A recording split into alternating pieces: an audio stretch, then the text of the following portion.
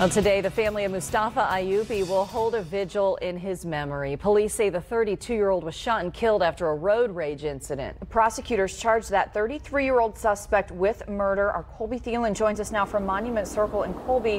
When and where is this taking place? It's going to be at 6:30 tonight, Jess, here at Christ Church Cathedral. Ayyubi's family will speak alongside interfaith leaders, remembering him and calling for justice.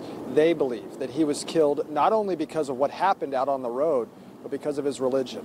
Now, we've been reporting on this for nearly 2 weeks now, and as you may recall, his family is now calling for federal prosecutors to charge the suspect with a hate crime as well.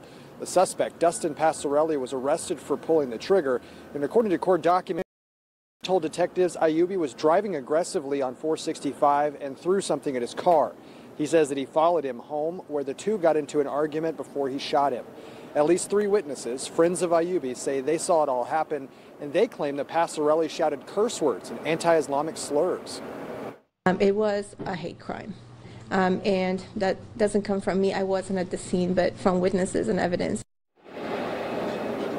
According to court documents, Passarelli told detectives that Ayyubi shouted anti-Semitic slurs at him first, and he says that Ayyubi approached his car and punched the driver's side window until it cracked.